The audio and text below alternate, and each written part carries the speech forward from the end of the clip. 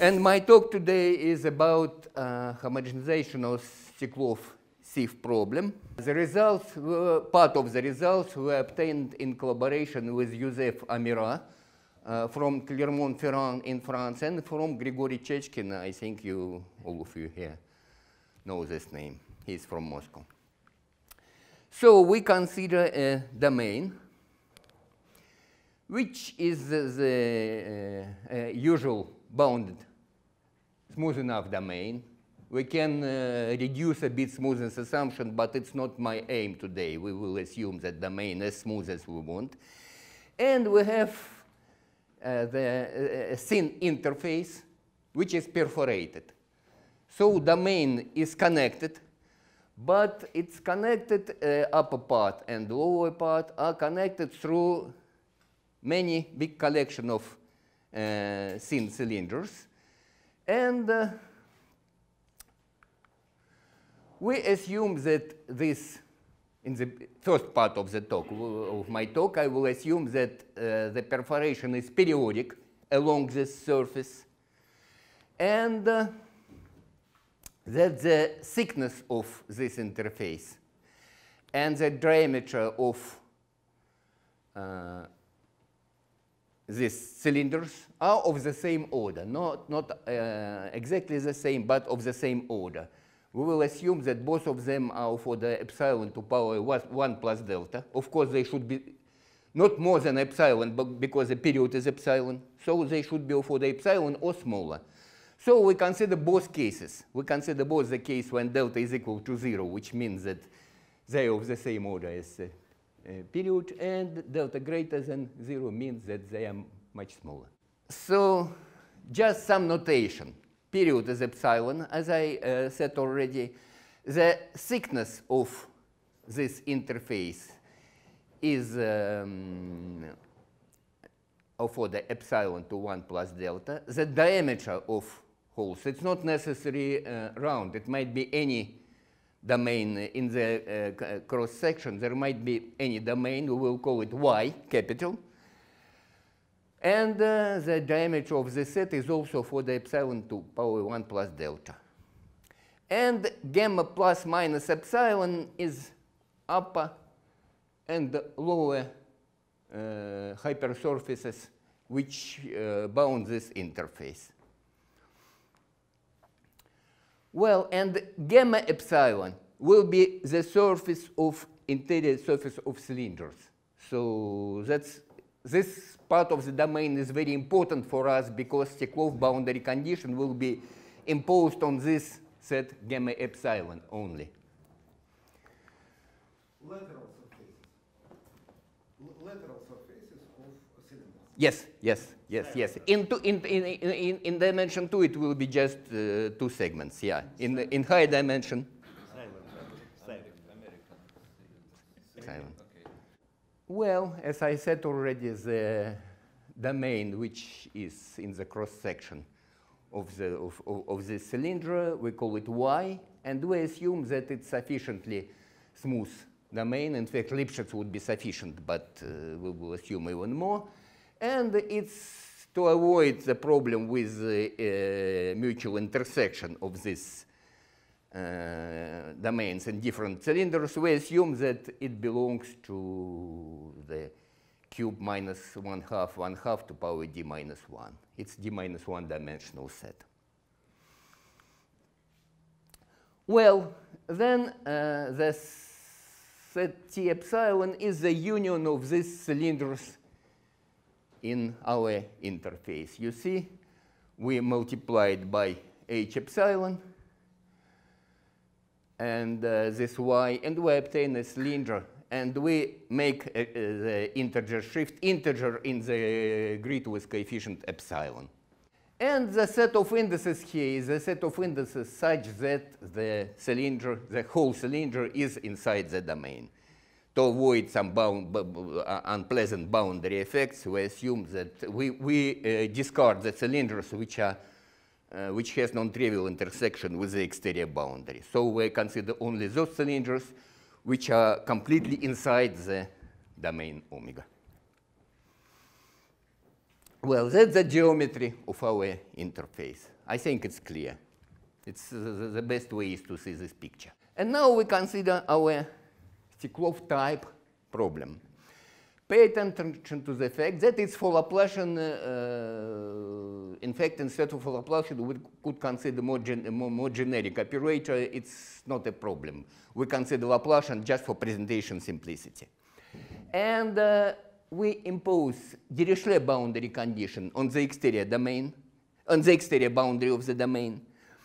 We impose the Neumann homogeneous condition on the upper and lower boundary of the interface, and Steklov condition is imposed only in the interior part of the cylinder. And lambda is a spectral parameter. Any physical reason for Any physical model for this Steklov condition? Ah, yeah, sure. In many applications, people make well, this sieve-type structure or calendar-type structure, where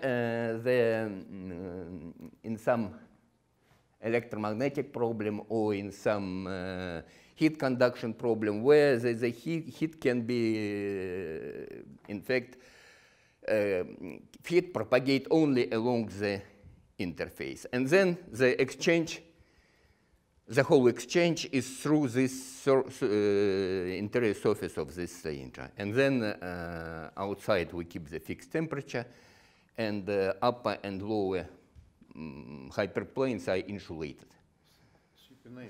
Yeah. I mean, in fact, there are many models which lead.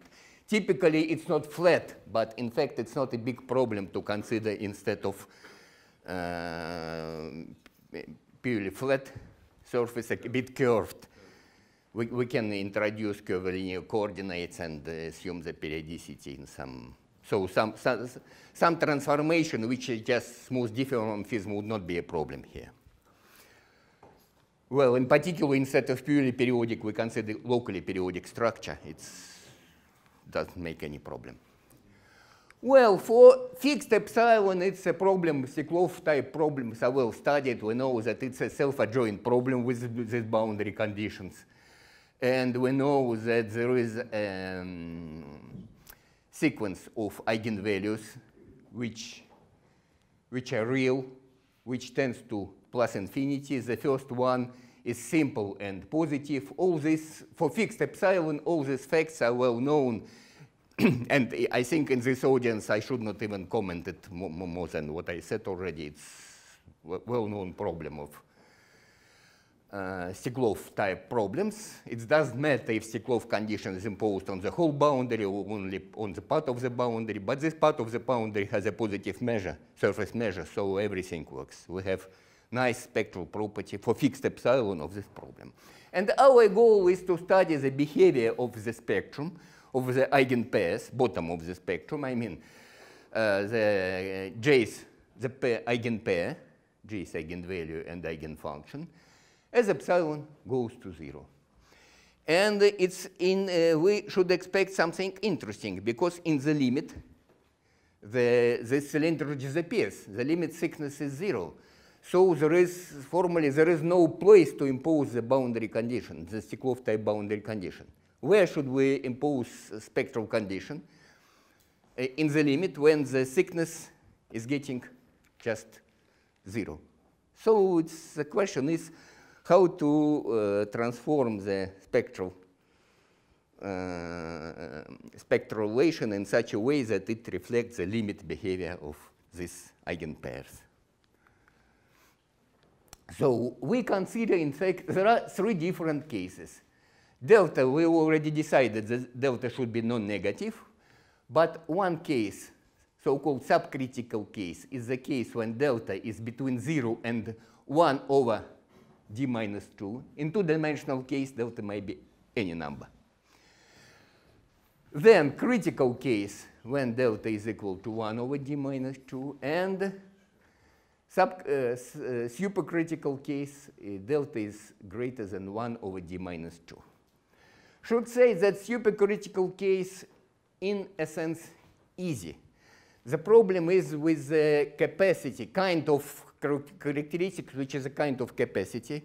And the question is, if we consider a function which make a jump along the interface, smooth jump, which is, roughly speaking, equal to 1 on one side of the interface and 0 on the other side of the interface.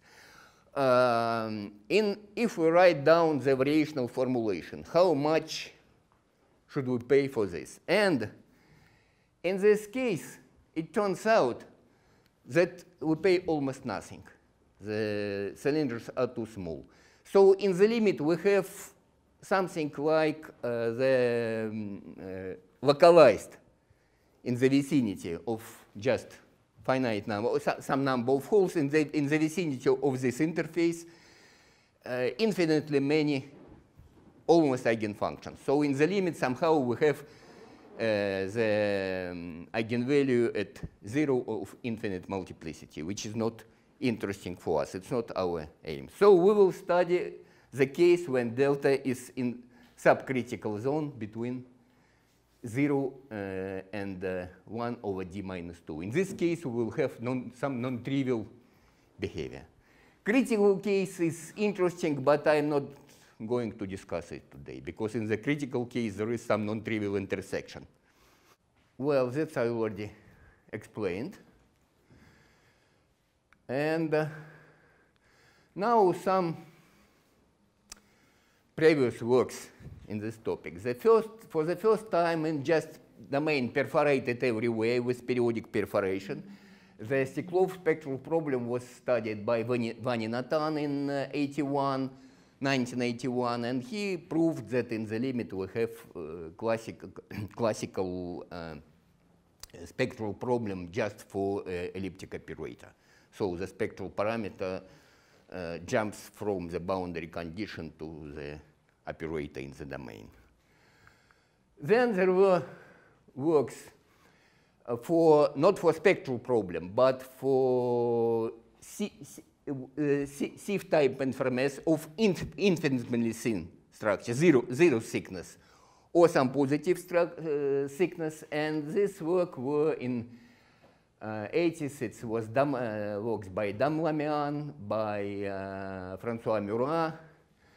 Then there was works for interface of positive thickness. It's Carlos Conca, Everest Sanchez Palencia, Atosh Picard, Del Vecchio. In fact, many people, I don't have time here to discuss what they did. There is a huge literature devoted to this topic, but mostly it's the effective interface condition when we impose Neumann condition or partly Dirichlet, partly Neumann condition, or if in the thin interface we have the diffusion coefficient which are high contrast comparing to the exterior coefficient. So for instance, if inside the interface the diffusion is very slow or very high, then we have non-trivial interface condition in the limit. This kind of results were, this kind of phenomena were studied by many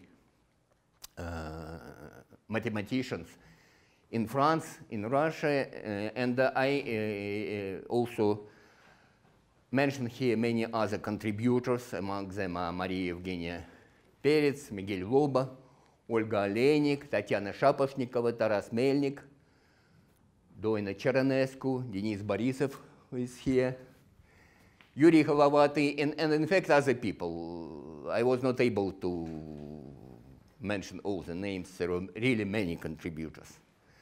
So, but nobody so far studied this Steklov problem with Steklov condition imposed on the surface, interface surface. Well, in order to study this problem, we introduce the standard spaces. The first space is the space of functions which are from H1 and which are equal to 0 at the exterior boundary, because we imposed homogeneous Dirichlet boundary condition at the exterior boundary. Then we introduce this in the product, which is equivalent, uniformly in epsilon equivalent to the standard H1 norm, H1 in the product. It's written here. It's not written, but it's the equivalence is uniform in epsilon. It's easy to check just by trace theorem and extension theorem. Well, then we write down the weak form or integral form of the spectral properties. We write what it means that function u from the space V epsilon is the eigen function with eigenvalue lambda epsilon of the Steklov spectral problem.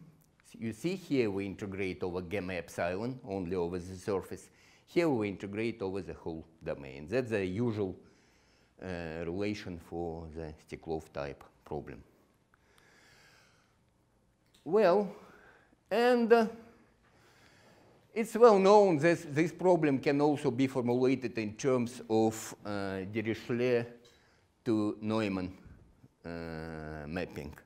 We consider this Neumann-Dirichlet type problem. Here now you see instead of Steklov condition, we impose just Dirichlet condition on this interface. And then we, given a solution, we compute its normal derivative on gamma epsilon. It gives us Dirichlet to Neumann map. This map is also very well studied. We know that it's a self-adjoint problem. The operator is positive definite. It has a nice spectrum, which is written here also. First eigenvalue is positive and simple. Otherwise, other eigenvalues is a growing sequence tending to infinity. And what is important for us that this spectrum of this problem coincides with the spectrum of the Steklov problem. All these facts are well known. Well, it's also well known in fact that the function which normalized is in this way also form orthonormal basis not only on the surface, but under this normalization they form orthonormal basis in L2 of the whole domain. And vice versa, if we have the eigenvalue in the whole domain, the trace is under the opposite normalization will be orthonormal basis on the surface. Well, there is a variational principle which says that if we introduce this Rayleigh quotient, then the first eigenvalue can be obtained as the minimum of this expression over the whole space. Minimum is attained, it's known. And otherwise, other eigenvalue obtained as the minimum of the same quotient under some orthogonality condition. Well, so we need some normalization condition. We know that for each epsilon we have this sequence of eigenvalues of eigenpairs. We need some normalization condition. We will use this one.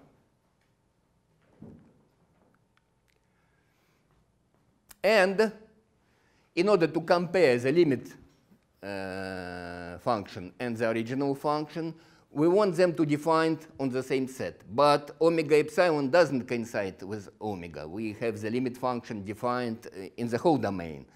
So we will do it as long as we deal with L2 theory. We extend this function to the whole omega just by 0. In fact, when we think about the estimate, we should extend in more clever way. But as long as we're interested in the convergence only, we just extend by 0. And we denote this function by U tilde, just to emphasize that this function are now defined in the whole domain. Well, now it's time to write down the limit problem. how does it look like? You see the same operator in upper part of the domain and the lower part of the domain. The same Dirichlet condition at the exterior boundary. Then the jump of our function on the interface is equal to 0, so function is continuous. But the normal derivative from upper part and from lower part, it's not continuous anymore. It has a jump, and new spectral relation is here. So the jump of normal derivative on the interface is proportional to function itself with, okay, there is some coefficient k, which is here, and with the spectral parameter lambda j. So we obtain this new spectral problem, which is not of Steklov type anymore. This, in this spectral problem, on the interface gamma, which is just the hypersurface xd is equal to 0, we have spectral relation for the normal derivative. The normal derivative is proportional, the jump of normal derivative is proportional to the function on the interface, and the proportionality coefficient is lambda j. Now we should ask ourselves, is this problem is, yeah, k is just, in fact, if you think about it, it's just the relative surface measure of our interface. If we compute the total volume surface measure of perforation in the unit d minus one-dimensional cube and divide, then it will be exactly, and divide by the volume of cube, in this case by 1, you will obtain this coefficient k in the limit. So it's relative volume, surface volume. Well, now we should ask ourselves, is this problem is well posed? Yeah, we can show, and it's not a big deal, in fact. I'm going to explain it on the next slide, to show that this problem is self-adjoint, it's well posed, its operator is positive definite, and its spectrum has the same structure. It doesn't depend on epsilon anymore. All the eigenvalues are positive. The first one is simple, and they tend to plus infinity as j goes to infinity. So that's our candidate to be the limit spectral problem. Now I'm going to explain why this problem is well posed and why the spectrum is of this type. It's very easy. We consider two Dirichlet problem in upper part and lower part. For each of them, we consider Dirichlet to Neumann operator on the surface. But pay attention to the fact that the normal derivative is, in one case it goes down, in other case it goes up. So if we take the sum of these two operators, it will be exactly our operator written here. And the sum of two positive operators with the same domain, we can easily prove that everything is well defined, it's self-adjoint, it's positive definite, and we have this property.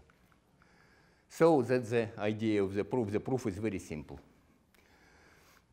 But that's the only proof I'm going to give, because other proofs are very, very technical.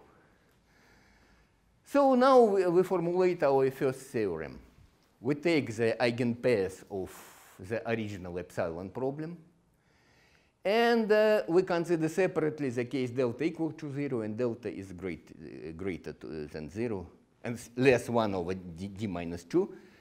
So if delta is equal to 0, then the eigenvalues lambda epsilon j converge to the limit eigenvalue lambda j. It's just convergence of the spectrum. And here, there is nothing to discuss. Here everything is clear. For eigenfunction, we should be careful with, as usually, with multiple eigenfunction in the limit problem. So for simple eigenfunction, we have just convergence in L2 of uj epsilon to uj. Otherwise, we can formulate it in more vague form to say that for a subsequent, there is a convergence to the eigenfunction, which is a linear combination in the case of multiple eigenvalue, which is a convex linear combination of eigenfunction from the corresponding eigenspace. But in fact, we can formulate it in more accurate form. Namely, if lambda j is an eigenvalue of multiplicity m, which means that lambda j plus 1 up to lambda j plus m minus 1 are equal to each other, then there is a unitary orthogonal matrix u epsilon j, which depends on epsilon, but it's a unitary matrix, such that the epsilon, the set of eigenfunction with index epsilon, is obtained from the limit eigenfunction by applying this matrix. But this matrix depends on epsilon. It might, so we cannot control the rotation of this. But that's the way to express that eigenspaces, epsilon eigenspaces converge to the limit eigenspaces. Well, and now for the case, here you see we have convergence without any normalization condition, because in this case the n-1 dimensional volume of n-1 dimensional volume of cylinders is of order 1. But if delta is greater than 0, then this vanishing, and of course we need some compensation for this, because in this case, eigenvalues, of course, will tend to infinity, even the first one. So we should renormalize them in order to have the convergence. And this theorem explains how we should renormalize these eigenvalues. So we introduce new sequence, which the original eigenvalue is multiplied by epsilon to power d minus 1 times delta. That's right. You can easily check. It's just a question of how the surface volume of these cylinders behaves. Well, and then we have the convergence of renormalized eigenvalues. For eigenfunction, the result is the same. Eigenfunction converges if the corresponding eigenvalue is simple, then they just converge. Otherwise, the corresponding subspaces converge, and it's expressed in this way. Again, there is a unitary collection of unitary matrices such that this difference tends to 0. Of course, it should be L2 to power m. It's vector L2. And from this, it follows immediately that lambda j epsilon goes to infinity themselves. If we do not renormalize them, they quickly go to infinity. Well, now, what is important in our framework? Can we somehow relax our assumption? Yes, we can relax them a lot. First of all, we consider the case of fixed thickness. We can make it slowly varying depending on slow variable. Everything could be locally periodic. It's not a problem. Just in the limit condition, coefficient will not be constant. They will be some nice function of x. Otherwise, we can admit that the interface is slowly changing. We can assume that it's not flat, it's a bit curved. All these generalizations are possible and can be done, in fact, in the same way. We just pass to the limit in the corresponding integral identity, and we do not use at all the fact that interface is flat, or okay, this condition is just for somehow for presentation simplicity.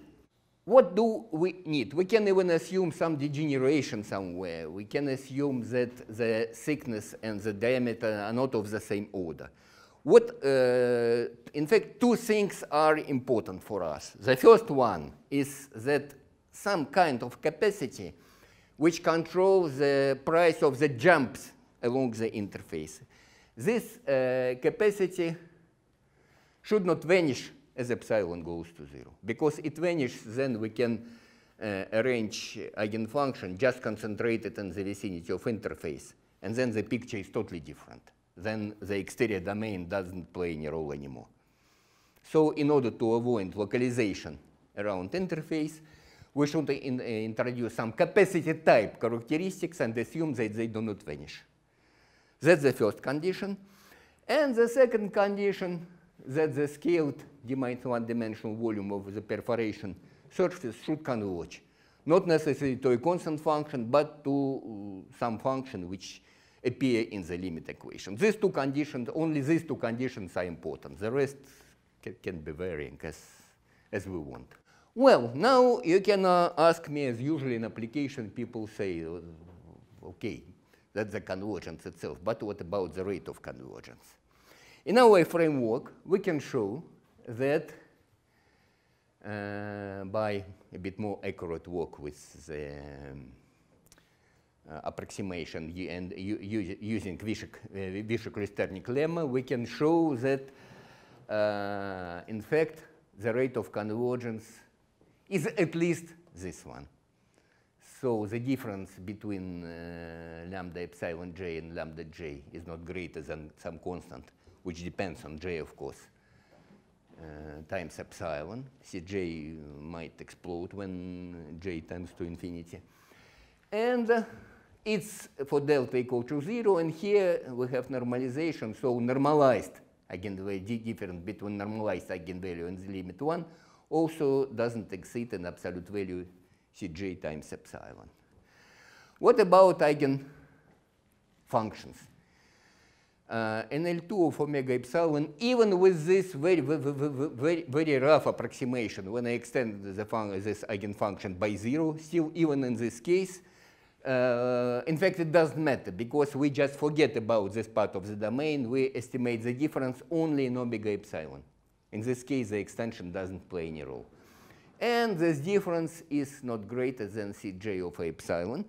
However, if we want to have them defined in the whole domain, not only in omega epsilon, but if we want to extend them interface, there is an extension more clever than just by 0, which also, under which we also obtain this estimate. So in fact, we can extend uj epsilon in the whole domain omega in such a way that this relation will hold.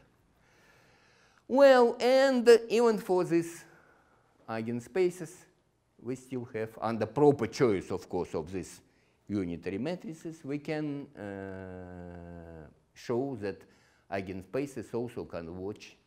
The rate of convergence for them is of order epsilon.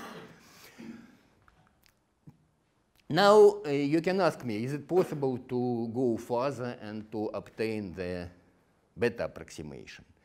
And beta approximation of, in fact, of essential interest here, because in the limit problem, we lose completely the information about the local behavior of eigenfunction in the vicinity of the interface.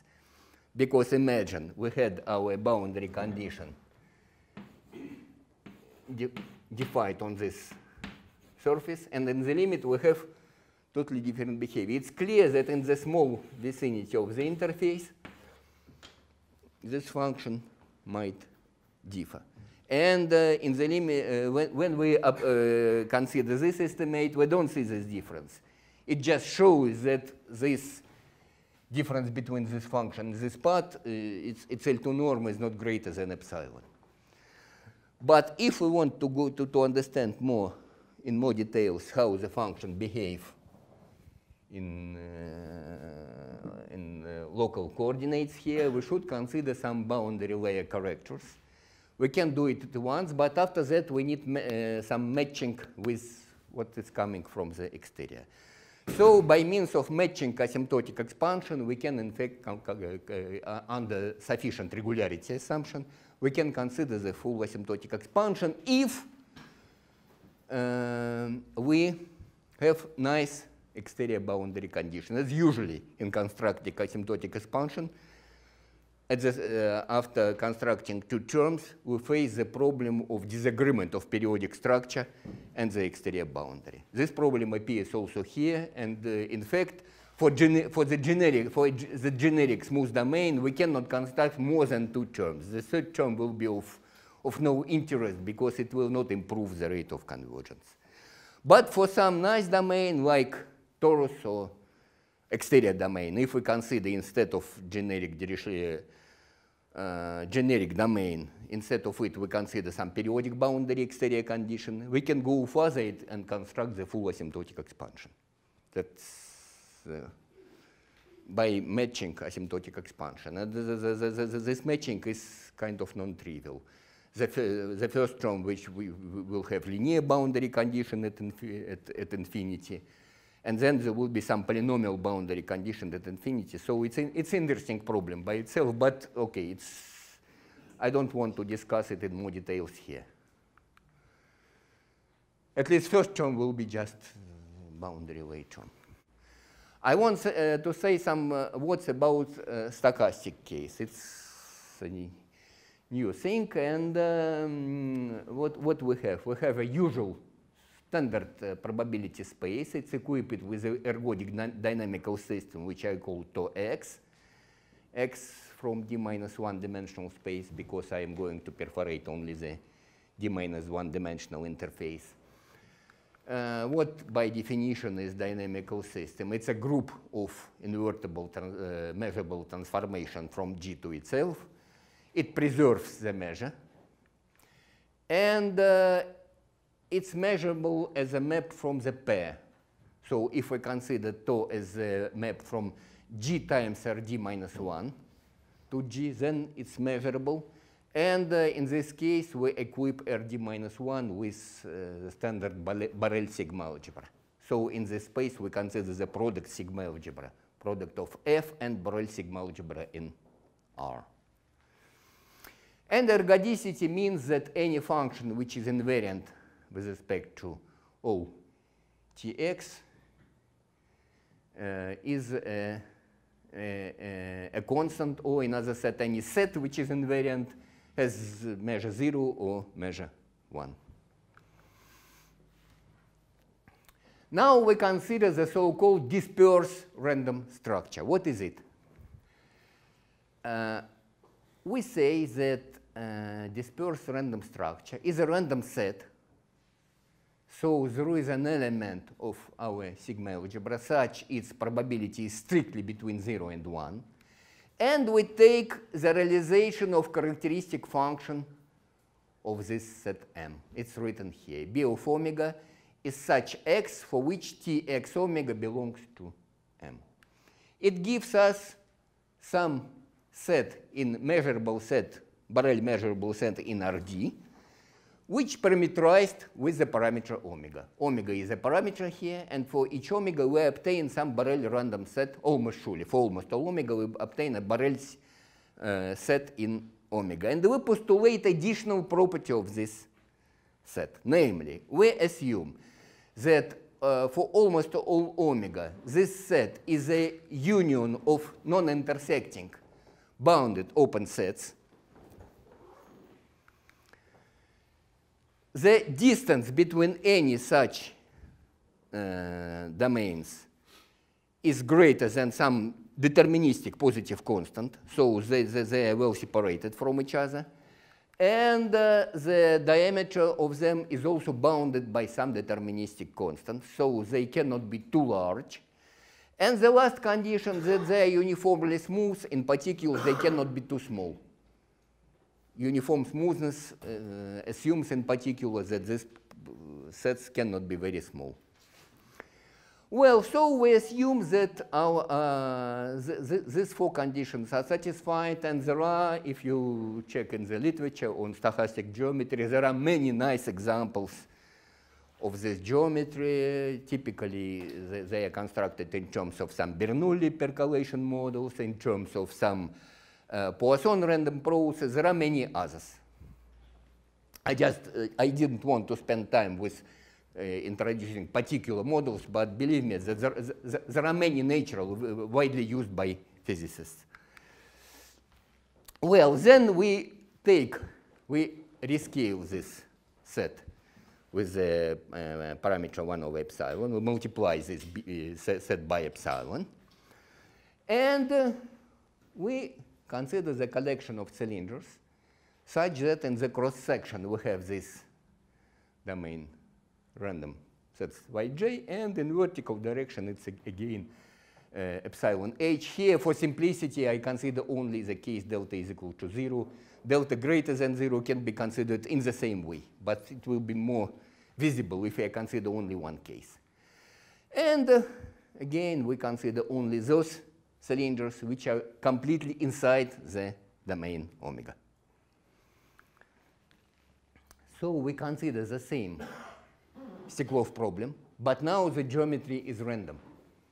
It's the location, the shape of the domain, everything change from one position to another. The only thing we have stationarity and ergodicity. Well, again, for fixed epsilon, still we have the same property, nothing changes. Since we have very nice geometry, you remember that it's a collection of smooth domains. The question about the limit behavior. And it turns out that the limit spectral problem has the same problem. It is deterministic now. Pay attention that here, it's not written explicitly, but here everything depends on the realization. For each omega, we change the boundary value problem. Because this domain, gamma epsilon omega, they do depend on omega. But in the limit problem, all the constants are deterministic. And now the question, what is this k? The key question here, how to compute this k? And it turned out that this k should be computed in the following way. We take the unit cube, we take the intersection with our structure, and we compute only surface measure of these inclusions. Since they are smooth, surface measure of the part which is inside this cube is well defined. And we take the expectation. After that, we multiply by h, of course, by the length of the cylinder. Of course, since we took the expectation, it's a deterministic constant. And it turned out that this constant appears in the limit problem. That's the limit characteristics. As usually in homogenization theory, if random geometry is in the principal term of operator, then the geometry itself affects the structure of the limit coefficients. If it's in the low order terms, and in this case, this Steklov condition is a kind of low order terms, then it's just expectation. The mutual geometry of this set. So if we shift them, keeping just the proportion, this coefficient will not change. And it's very typical in homogenization theory. The limit problem does see geometry only if the geometry is involved in the principal term, in the highest order term of the operator. Even in the periodic case, right? Even in the periodic case. Term is just simple cell average, right? But the higher order term you need to solve. Yeah. If we, for instance, take bigger period and in this period shift a bit, then the principal coefficient will change, low order terms will not change, right? Well, and then theorem is basically the same as in the deterministic, in the periodic case. We have the convergence of the spectrum, lambda j converges for each j. The eigenfunctions which corresponds to the simple eigenvalue of the limit problem converges in L2. And here we have convergence of subspaces. I explained this already, I think it's clear. But in general, for generic random media, no way to have the rate of convergence, because this ergodicity is not a quantitative property, it's a qualitative property. So Bergov theorem only states the convergence. It never gives us the rate of convergence. But then we can ask ourselves what happened if we have better mixing condition, not just ergodicity, but some mixing. That it's very interesting, challenging problem. How to recalculate the rate of convergence for the spectrum in terms of some decay of some mixing coefficient, strong mixing or maximal correlation. It's an open, nice open problem.